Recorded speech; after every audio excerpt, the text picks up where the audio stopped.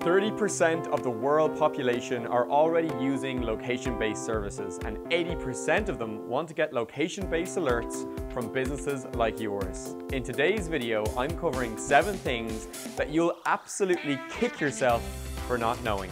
We have a lot to cover today, so let's get into it.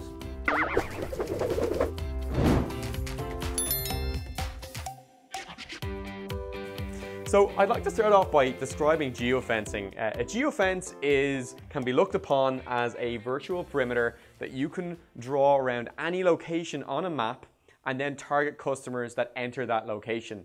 In last week's video, we talked about beacons and how you can add this hardware to your location and target customers as they arrive, as they leave, or as they dwell. So we look at beacons as really being the micro locations and geofences as being macro and used for very different use cases. Beacons are great for proximities and knowing at a very granular level that someone is near a certain object or product. And geofences are generally for larger areas where you want to know someone is walking by your store, by a competitor's, or coming into a particular location.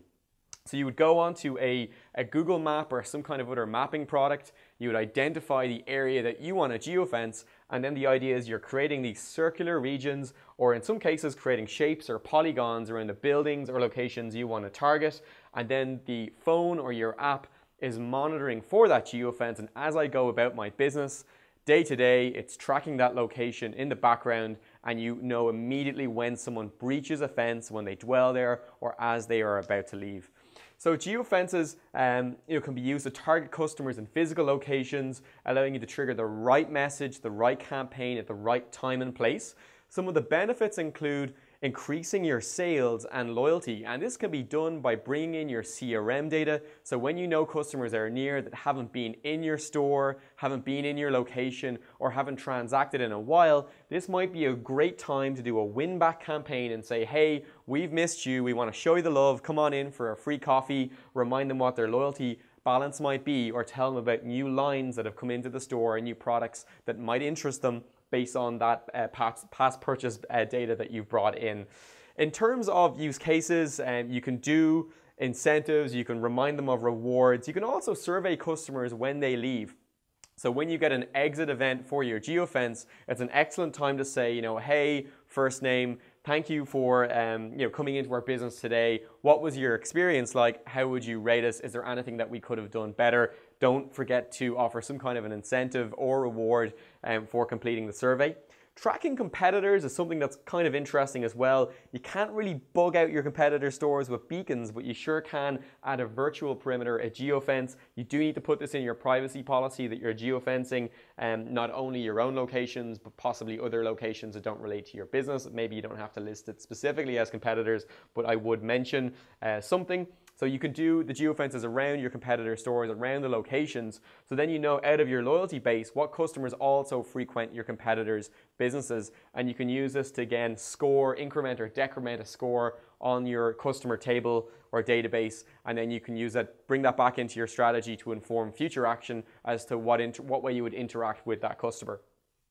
So this all works using a combination of usually GPS, cellular data, and also Wi-Fi data combined. Historically, it's more about the cellular data. You could even go to your operator, you could geofence a certain area, and then they'll actually send a text message out to customers when they breach that location. But of course, they haven't opted in for that. So that's kind of being phased out and being replaced by applications that can actually do the geofencing, where you opt in for location services, you want to get some kind of push notifications, and you are aware that there is this like value exchange going on. So we've moved from, as I said, the cellular to doing the kind of the in-app, the application level geofencing, of which there's mainly 2 types. So we have active geofencing, and that's when you have the application open on your device, you're engaged in that experience, and you can use things like a high accuracy GPS, so you can connect to a satellite, get a really high accuracy lat and long of where that customer is. The problem is using the GPS radio, it's a very high power consumption. So you're going to wear down the user's battery.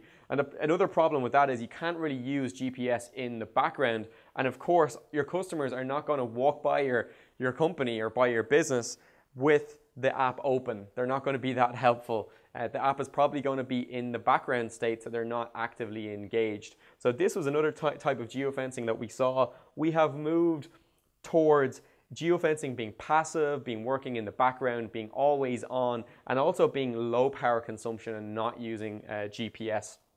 How do the operating systems handle geofencing?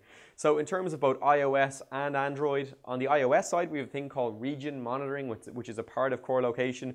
You can do some basic geofencing, but really the operating systems in a default way don't handle geofencing very well. It's known to be buggy. It's known to be very inaccurate as well. So think about it, can you afford to do active geofencing and use GPS? What is the opportunity cost if customers realize you're not doing a very good job of your geofencing and you're wearing down their battery? That app is probably going to be deleted off their devices, ruining the opportunity for you completely as a business.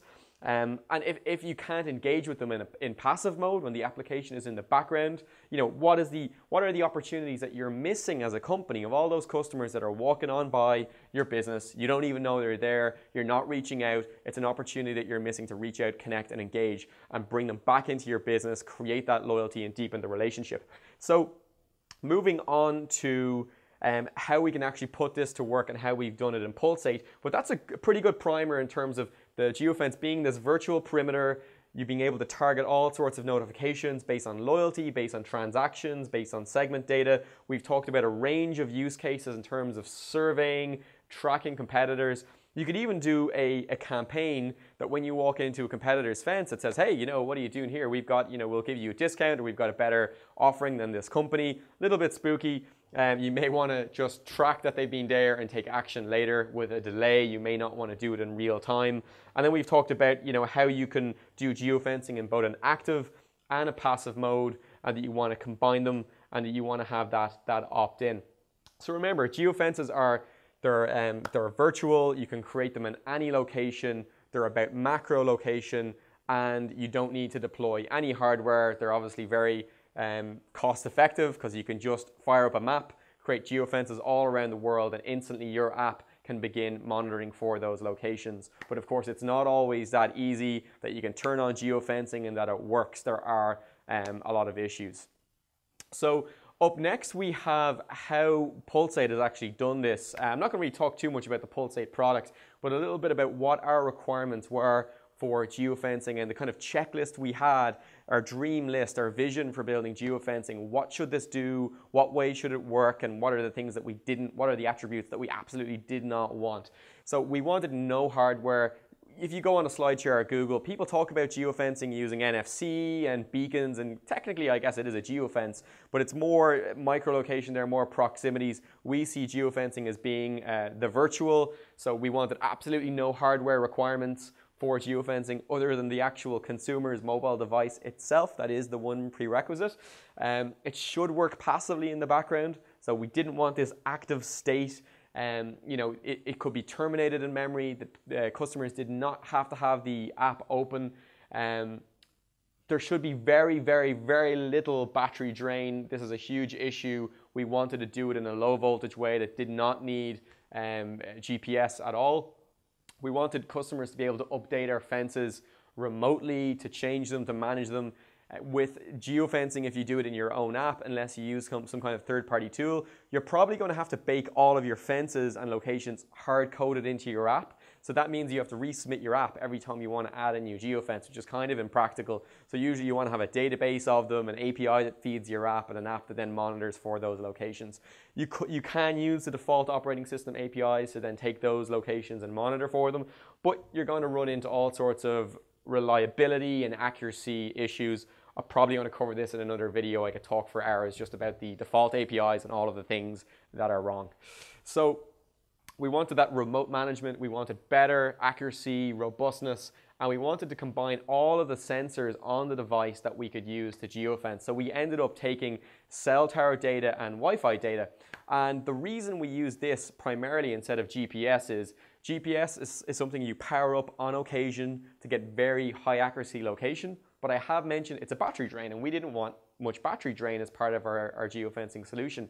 So in order for a phone to be a phone, has to connect to cell towers. Otherwise, when you get a phone call, it's not going to light up. When you get a text message, Your mobile phone also sends out Wi-Fi pings every couple of seconds. It says, hey, I'm looking for nearby Wi-Fi routers, and they will respond. And that's how, when you're in the settings of your phone and you're looking for Wi-Fi networks to join, that you can see a list of all nearby Wi-Fi networks. So what happens is every Android, every iPhone in the world, if you read your terms and conditions, you're actually helping Apple and Google to crowdsource and enumerate all of those Wi-Fi networks and where they actually exist in the real world. So when a new Wi-Fi router or SSID is cited, your operating system of your device will power up GPS in the background, take a hierarchy lat and long of where that location is in the real world, building up their database. So what Pulsate does is it piggybacks on those Wi-Fi pings already, and we just get that as a callback. We listen to that thing that the phone is already doing. We have a database of all those Wi-Fi routers and where they are, and then also for a phone to be a phone, it's connecting to the cell towers already, so then we're piggybacking on that existing connection, and there is a database of all cell tower known locations. So we're combining the cell tower known locations with the Wi-Fi known locations, which you can actually do very accurate geofencing with, right down to, on average, 100 meters and even below that in some situations. That means we don't have to run GPS. It means we can do it in the background, and we're not going to upset the user by draining their battery. So they were our requirements. In terms of the best practices that you can implement in your business for geofencing. So in terms of best practices, what do you want these geofences to do in terms of use case, and where do you want to put them? So if you're positioning geofences in an urban location, it's fine. You can have them pretty granular, pretty small, right down to 100 meters. If you're out in the countryside, you're not going to have the same density of Wi-Fi routers and cell towers. So you want to make those fences a little bigger, maybe several hundred meters, 500 meters. You can bring them up to several kilometers as well. In urban locations, 100 meters is what we generally lock our customers down to, so you can't go any lower than that. In certain situations on specific streets that have a really high density of Wi-Fi routers and SSIDs that we have in the database, well then we can kind of tune the fences and we can get them down to 50, 30, maybe even 20 meters. Well, this is something that you need to consider on a case-by-case basis and really test your fences. If you're doing 100-meter fences in any urban location, you can be pretty sure it's going to work without testing the area. You can just plonk your fence down on the map, hit save, and you can target that location.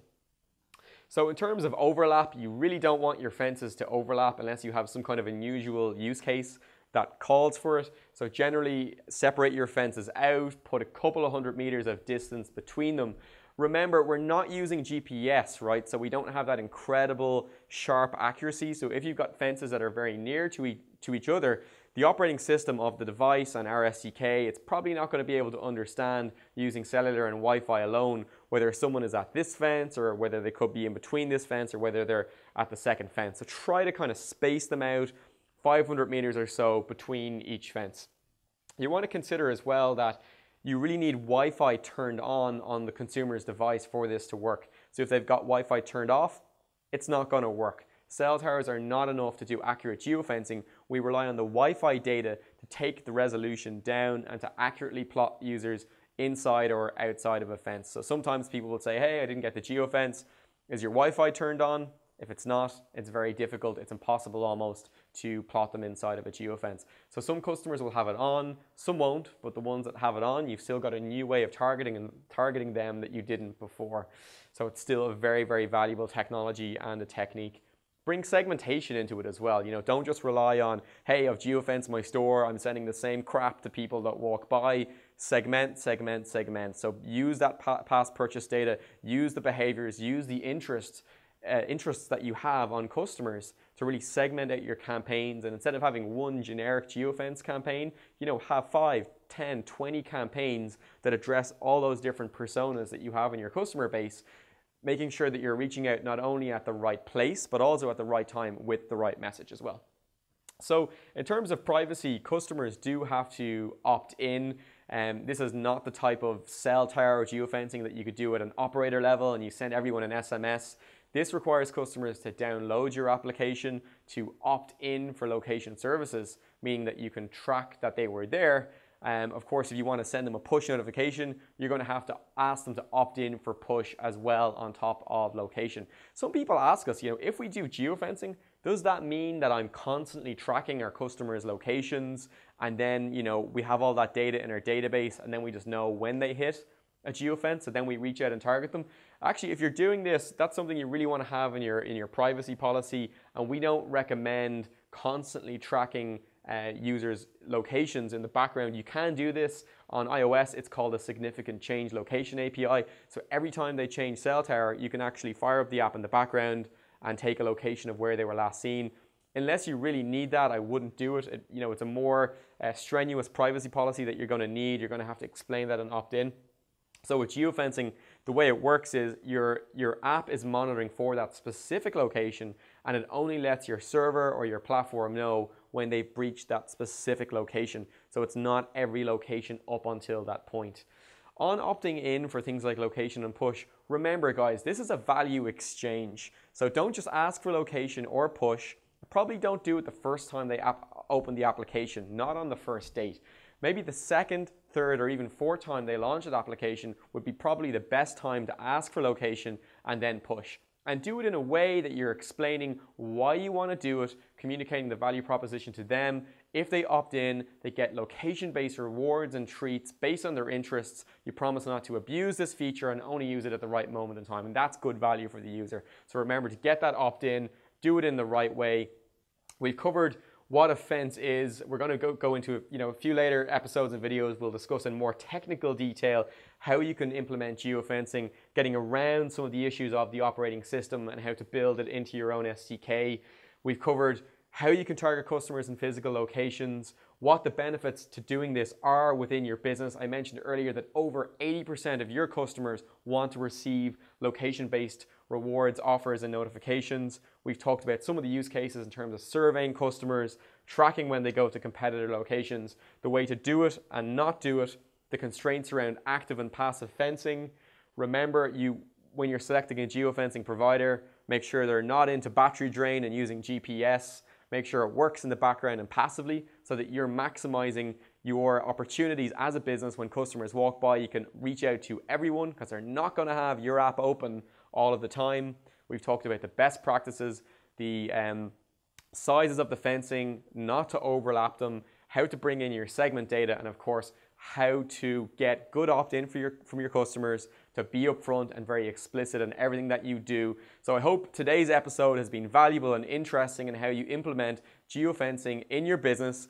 If you have any questions, don't be afraid to send me a tweet, leave a comment below the video, and I look forward to seeing you next week. Over 30% of the world population is already using location-based services. 80% of them have forgotten what they want to say. In today's episode, I'm going to teach you 7 things you'll absolutely kick yourself for not knowing. We've got a lot to cover, so let's get in.